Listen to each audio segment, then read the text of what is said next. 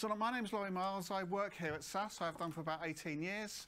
I'm our head of analytics, also known as Chief Geek. I'm also a doctor, but a very different doctor to you guys, I guess. I know a lot about numbers, but absolutely nothing about the human body. So what am I going to talk to you about today? So firstly, I'd like to welcome you to Wittington House, really. I hope we've treated you well. I hope the facilities have been what you needed them to be. You're actually sitting in what used to be the servants' quarters when rich people used to live here. We moved here in about 1988, 89, something like that. Previous to us, it was owned by the Salvation Army. It was a convalescent home after the Second World War, for example. We then bought a bunch of land next door, which used to be an RAF base. So if you look at the plot of land we're actually on here, we're actually just on this tiny little bit here. It's actually a whole 130 odd acres of land we have here. And the stuff on the right used to be an RAF base when I moved here 18 years ago, full of disused bunkers and all that sort of thing. It actually is where the bouncing bomb, Barnes-Wallis, where a lot of that work was done and that was developed. So it's quite an interesting site as well. So I hope you've enjoyed your time here. But I'm really here to talk to you about analytics. And people think analytics is a new thing, data's a new thing. Analytics has been around forever. So analytics has been around and helped the Egyptians build the pyramids, for example. You can see a few attempts before they started using analytics well. They kind of iteratively analysed data and ended up with much better structures over time. And typically in all the projects I work on, it's still that approach. It's an iterative bit of work. You have a few failures and then you have some success. And through history, analytics has been used for all sorts of things, some absolutely appalling things. So even today, my team uses something called Monte Carlo simulation. We use it to solve problems in the investment banking world. Where was that type of analysis developed? Los Alamos to develop the first atomic weapon. So you see that analytics has been used for all sorts of things, and we learned from how it's been used in the past and apply those techniques to different things. And through history, it's been used for some really awe-inspiring things as well. How else could we have put the man on the moon? Yeah. It always makes me laugh. There's a film, I think, is it Apollo 13, where it all goes disastrously wrong. And you see them trying to get these astronauts down, and there's guys with slide rules doing math, trying to work out how to get these guys home. I would not want to be in the hands of someone with a slide rule, personally. 1976, analysing crop data in North Carolina. It was a university project, and out of that project, a company was born. 3 professors using an early version of our software to crunch numbers to do their PhD research. They worked out that this would be a good thing for other people to use, and out of that was born a company. So a few things happened in 1976, this being one of them, and this isn't one of our founders, I hasten to add. In 1976, SAS was formed. We released the first version of software, we got some revenue, we got some users, we had a user conference. But from small things, great things start. So all of a sudden, we're a company with an enormous campus in the US. You think this is a big campus? It is 1,000 acres or more of campus, some 30 buildings of people developing the code we use to solve our business problems. Don't want to bore you too much with our company. First thing I'd say is we're privately owned, and that allows us to do interesting things as a private company. We don't have shareholders to pay, we don't need to make a profit. So we can do things like the work we do with academia. We can do things like supporting events like this, for example. We can do interesting things with our money.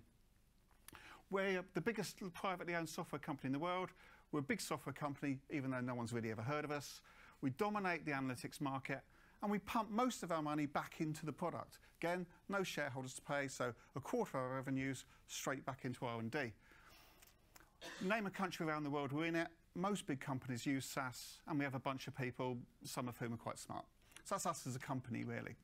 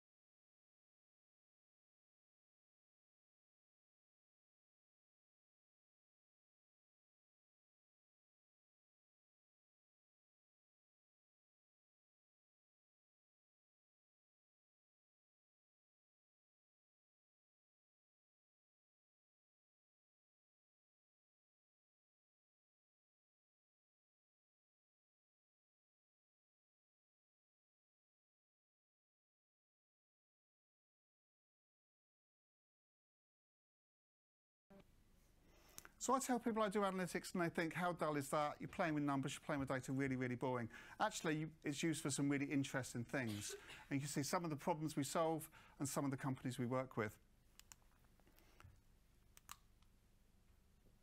Oh, thank you guys. But what's the difference between analytics and just reporting on data? So lots and lots of people report on data. I'm sure in the room you all use Excel. What's Excel doing when you produce a report? It's telling you what happened in the past. It's very much a rear view on the data, what happened in the past. Of course, the problem with that, it's like yesterday's newspaper, isn't it? Yesterday's newspaper, really not worth very much money. In fact, when I was younger, it's what we used to put our fish and chips in. So yesterday's news, not that valuable. Clearly, today's newspaper has some value, doesn't it? You know the value of today's newspaper. It's actually printed on the front of the paper, which is quite handy. But what if you could actually do more than just look at the past? What if you could actually predict what would be in tomorrow's newspaper? How valuable would tomorrow's Financial Times be? I'd hazard a guess that it's ridiculous value if you know which bets to place in the stock market, for example. And that's what you do with analytics. You actually get inside the data. You're not just looking back at what happened. You're looking why things happened, what's going to happen in the future, understand patterns of behaviour so you can make better decisions. And that's what analytics is really, really all about. Now, I really, really don't want to talk to you and show you a bunch of equations today. I'm sure it's Friday afternoon. You would all disappear in about 2 seconds flat. It is Saturday, isn't it? It's because I'm working. Anyway, thank you. So I thought the best way of telling you more about analytics is actually tell you some stories. I'll tell you some stories from business. I'll tell you some stories from sport, which is probably what you're also more interested in. So who in the room has got an HSBC credit card or debit card? Several of you, I guess. They own about 1/3 of the market, so I'm sure several of you do. Every time you use that card to make a transaction, be it on the internet, be it in store, what's going on in the background when you're making that transaction? What SAS is doing is making a real-time decision on whether that transaction's fraudulent or not. So while you stood there waiting for it to say, yes, everything's okay, in those few seconds, really complex models are running in the background to predict, is this a fraudulent transaction or not? And the answer is either yes, it is, no, it isn't, or you get asked to ask some stupid security question, typically involving your mother's maiden name or your dog's name. That's all powered by SAS and by analytics. Neural network models built, running in real time in the background to make that instant decision. And also remember when you used to apply for a loan, you filled in all these forms, you posted them off. You may have to go and see your bank manager. Eventually you'll find out whether you got a loan or not. These days, online, fill in your details. About a minute later, you've got the money, let alone make the decision being made.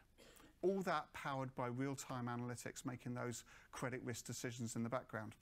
So it's a good example of how analytics has affected us all every time we interact with our banks. Waitrose, you go into Waitrose, do they have the products you need? Well, they want the products you need in front of you. If they don't have the products you want, you're either going to buy something that you don't want, so you're marginally hacked off. You may even buy nothing at all and go to a competitor's supermarket. So it's really important that they get the right products on the shelves. But it's also important they don't have too much stuff kicking around. If they've got too much stuff kicking around, the stock rooms are too big, and perishable goods go off and they have to throw them away or sell them really cheaply. So this is about forecasting what's required in the store. For every single store, for every day, Waitrose runs SAS forecasting algorithms determining what goes on the truck that day for the following day's deliveries. And it happens on a store basis. So Henley store will get a very different set of stock to the Maidenhead store, probably involving more strawberries, I imagine. All that powered by SAS analytics, saving them a bunch of money and also making their customers happier. Probably no one in the room's heard of Catalina marketing, but anyone that shops at Sainsbury's, every time you get a voucher from Sainsbury's, either printed on the bottom of the till or through the post, how do they determine what vouchers are useful to you as an individual? Well, again, it's SAS analytics determining, looking at your past patterns of behaviour, what type of person you are, where you shop, where you live, how you spend your money, will determine what offers you get from Sainsbury's. And it's a company called Weave. What Weave do is analyse your mobile behaviour. It's a consortium from Vodafone, EE and Telefonica.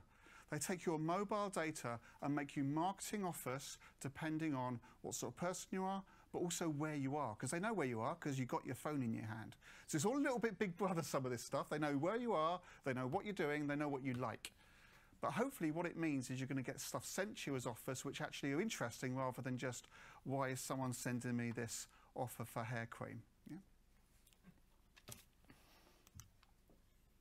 It's not all about business. We do a lot of work for other organisations as well. London Fire Brigade are a big user of analytics, predicting where fires in London are likely to break out. By doing that, they can focus their safety budget on those areas, talks, upgrades of equipment, etc., to try and save lives. So it sounds a bit hackneyed, a bit cliched, but analytics in this case genuinely being used to save lives. And the favourite projects I work on are the ones we do with our charitable organisations. We do a lot of work with Red Cross. We also do a lot of work with Great Ormond Street Hospital. And this is essentially helping them raise money. Let's not just phone anyone up to say, can you give us a donation? Let's try and find the people that are interested, that are likely to respond to that conversation well. Let's raise some more money, save some more lives. So analytics has been used for all sorts of things, right? From really greedy, rich bankers, all the way through to people that really need our help. But lately what we've been seeing is more and more use of analytics in sport. And our relationship we have with British Rowing is just one of those examples. I'm really, really proud of the relationship we have with British Rowing. I'm really proud to be able to wear the T-shirt. Yeah, free clothes, what more do you want in life? So what are we doing with British Rowing? Well, the first thing we have to do is pull all the data together. I've spoken to several of you this afternoon, and all of you seem to have the same trouble. You've got all these bits of data all over the place, and pulling them together to make one bit of analysis rather than half a dozen is sometimes challenging. So the first thing we're doing is pulling all the data together in one place. So this is biomechanical data, weather data, on the water data, etc., etc. Then giving British Rowing access to technology to visualise that data, look for patterns, look for behaviours, give some more feedback to rowers. Over time, we'll move on to building some predictive models and give them some extra analytic capability. And as well as helping the performance team, we're also helping the membership side as well, looking for those members that may be becoming disenfranchised, making sure they're attending events, making sure they stay in touch with the people that may leave the organisation. So that's what we're doing in British Rowing in a nutshell. But this is happening all over the place. We have a relationship with New York Mets. This one's really about the fan base. Again, making sure the fans and memberships stay in touch with the club and they don't go and support someone else or something like that. And I'm sure many of you have seen the film Moneyball. You've seen the film Moneyball? Really, really great example of the use of analytics in sport. What baseball clubs used to do is go and spend all their money on star players in much the same way Premier League teams do now. A few people using statistics worked out that's not the right answer. The right answer is to maximise the number of runs you get. Runs? You know what I mean. Yeah? And you do that by having the right team. Let's look for the structure of a team. And actually, a bunch of middle kind of price players with the right attributes working together a team will beat a bunch of star players every time. It's a really good film. If you haven't seen it, I'd thoroughly recommend it. And for the ladies in the room, Brad Pitt's in it as well. What more do you want? I really shouldn't be on stage with Brad Pitt. It doesn't work at all, does it? Another great example of use of analytics is TriTracker, which is actually an IBM initiative on the rugby side. They get all the data about rugby matches, where players are positioned, how players are moving, all those sort of things, and they can actually start to predict the number of tries in matches. Unbelievable. It's going to put Ladbrokes out of business, that's the problem. So it's not only rugby, we're also doing a lot of work with Toronto Maple Leafs, and this is actually about the performance of the team. What strategy wins out? Now, I can't claim to know anything about ice hockey at all. I know we have a few Americans in the room. I'm sure you know a lot more about ice hockey than me. But how do you set your team up? How's the strategy of the match? They analyse thousands and thousands of matches, looking at lots and lots of different strategies and seeing which ones tend to win out in which situations. So a great example, again, of using analytics for performance reasons. What the All Blacks do is actually use it for injury prediction. Actually getting all the data together, looking at patterns of behaviour, looking at occurrences of injury and seeing if there are any patterns. be it from how they're behaving during the game or how they're behaving during training routines. I've actually got a quote which I bothered printing out because it's quite interesting. So this is from the senior scientist for New Zealand Rugby, and he said the game is changing. He spoke about how looking at footage, how they've actually changed the way the players go about for things to change their performance, but also reduce injury. So a really interesting approach. And it's not only happening in New Zealand, it's also happening in this country in football. My team have done 3 projects last year, all with Premier League or Championship sides, looking at what's the occurrences of injury, using data from matches, from things like Optima, and also from training regimes as well. If you think about it, you spend 20 million quid on a player and he's out of the game for like half the season, that's worth a lot of money. So it's worth some time, it's worth using some data, it's worth analysing that data to try and predict how to keep those players fitter. So the teams we worked with change their training regimes for certain players to avoid stress in certain situations. Now again, this isn't ever going to replace what the physios and doctors in those organisations do, it's just another tool to help them make their daily decisions. And one place where lots and lots of data is used is Formula One. So literally off of a Formula One car, thousands and thousands of bits of sensor information coming off that car literally every second, off of the engine, off of the aero performance. So they analyse that data to make better decisions about how to design the next car, when to put in an engine modification, etc. And they also use analytics for their race strategy. I don't know if many of you follow F1, but at certain points in the race you have to come in for a pit stop. And it's all about what tyres do you put on, when do you make that pit stop, how much petrol do you put in the car at the beginning to optimise performance versus weight. All those things being analysed by big data analytics by Red Bull, for example. So that's kind of an end of stories. Before I move on to what's going on next in this sort of world, has anyone got any questions on what I've spoken about so far? I've really, really bored you, haven't I? Fine, I'll move on. I am conscious I'm keeping you from your loved ones.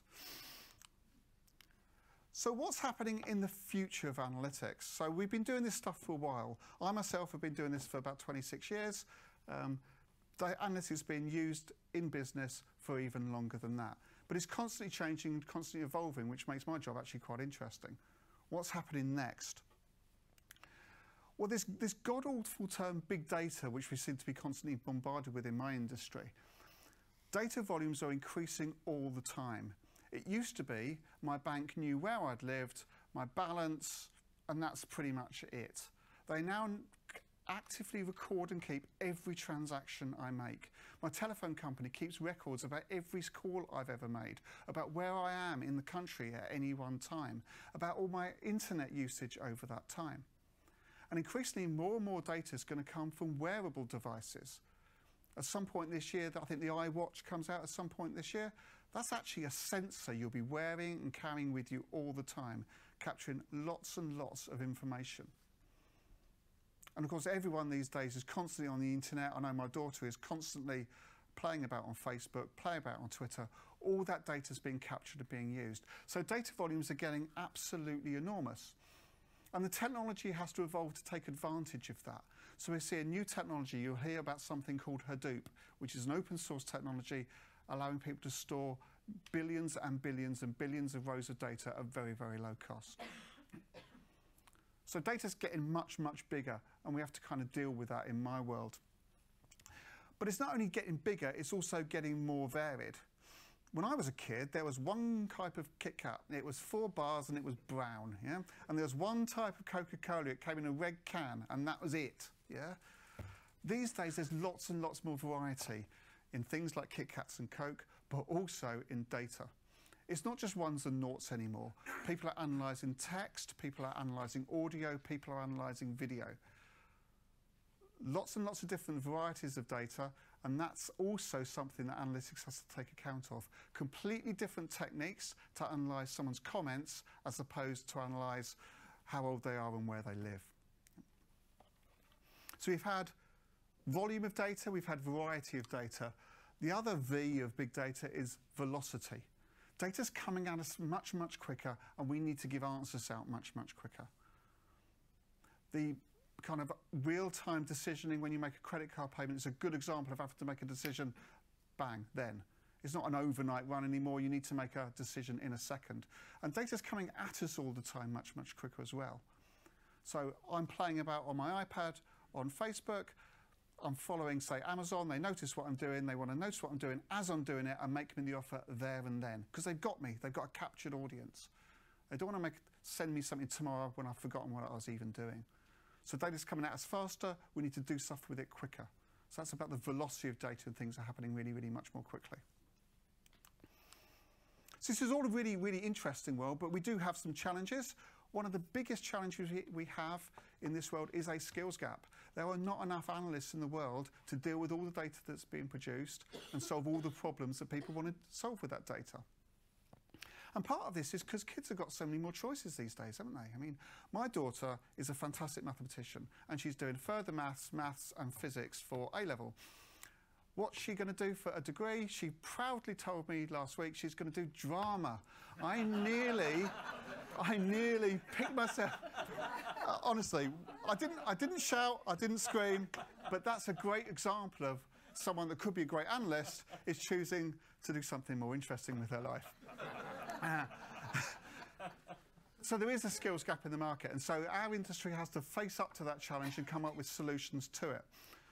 One thing we do as a company is we really support the academic programs. We give our software free to all schools and universities, again, to try and make sure there's academic people coming through with good analysis skills. And I've already been collared by some free software by 2 schools today. But the other way we can solve that is by making analytics more accessible to anybody, so that anyone can benefit from analytics. And one way of doing that is making the tools much more easy to use, much more point and click, so people are working in an environment they're used to. It used to be an analyst, you had to be a programmer, writing lines and lines of code. All of a sudden, you can just play with some WYSI graphs and point and click your way through the data. It's much more visual, it's much more interactive, and makes analytics much more accessible to, say, a business person as opposed to a geeky guy like me. So this is a good example of the interface, for example, that we're providing to British Rowing to help them analyse their data. And the other way we can help people benefit from analytics is by doing it for them. So rather than actually giving people software, actually solving people's problems for them, which is part of what my team does and also part of the work we're doing with British Rowing. So don't hire your own geeks. I've got a bunch of geeks. They look something like that. That's typically what their desks look like. And let us solve the problems for you. So that's kind of really all I had today. I deliberately finished early because it's a Saturday afternoon. Thank you for your attention, but if anyone's got any questions, I'll be delighted to answer them. Thank you.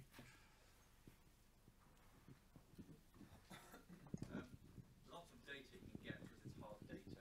You can measure things. What do you do with human variability? I come from the NHS. On the 27th, the whole system pretty well tipped over because predictions of human behaviour were totally off the scale. How much data do you need to then get that sort of human prediction? Well, something abnormal, do you mean? Something you haven't seen before? Surges in behaviour which you can't predict. Okay, so all this analytics stuff does rely on a big assumption, which is the future looks something like the past. Yeah? So what we do in forecasting problems is we look at the highest things that have ever happened, or we look at rate of increase, and you set an upper bounds to a limit to a problem. Yeah? But if there's something bizarre, something unusual, unfortunately you can't predict that. By its very nature, it is unpredictable. I remember I was sitting with our owner and founder, Jim Goodnight, with HSBC a few years ago, and it was just after there'd been some space shuttle incident. And a guy from HSBC asks Dr. Goodnight, couldn't you have predicted that would happen? Couldn't you have seen that would happen? And as he said, we'd need those mothers to be falling out of the sky at 1 a week to be able to predict that. So you can't predict something which is new, brand new. You can look for proxies, you can look at similar events that have happened before, which is how we deal with new product forecasting, for example. Unfortunately, there's always going to be something that's odd. I know it's not very reassuring, but it's true. Okay, in which case, thank you very much for your attention. I hope you've enjoyed your 2 days at SAS, and I wish you all very safe journeys home. Thank you.